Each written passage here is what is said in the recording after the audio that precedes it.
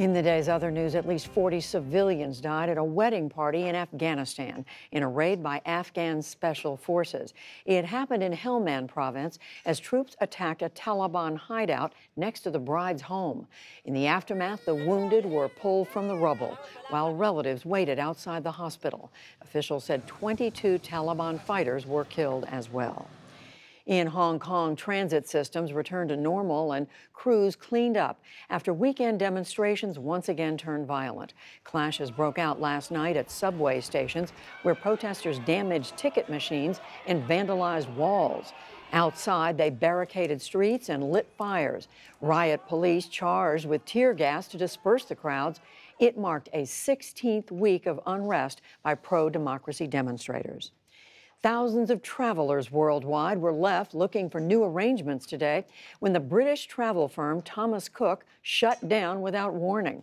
The company halted flights and canceled bookings after failing to secure $250 million in rescue funding. Around the world, anxious passengers scrambled to get to their destinations. Sue Hoskins was stranded on the Greek island of Corfu.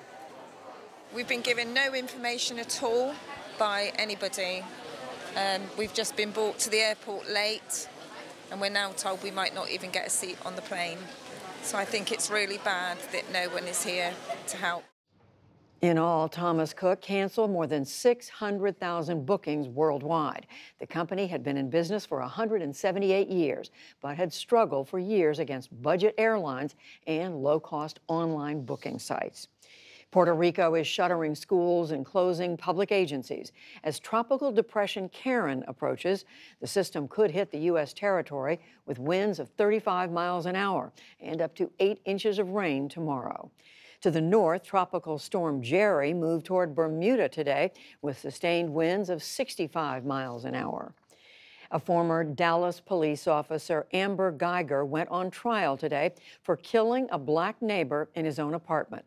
Prosecutors said that Geiger was upset and distracted when she entered what she thought was her apartment and then shot a man she believed was a burglar. The defense said that she made understandable mistakes. The jury will decide whether she is guilty of murder or a lesser crime or no crime at all. The strike against General Motors is now in its second week. The automaker and the United Auto Workers Union bargained through the weekend. There were reports of progress, but no sign that the end of the walkout is near.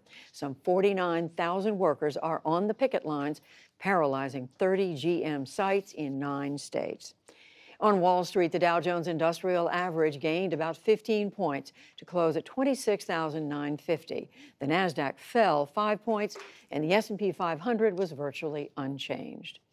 And the best in television entertainment were crowned last night at the Emmy Awards, and Game of Thrones ruled again.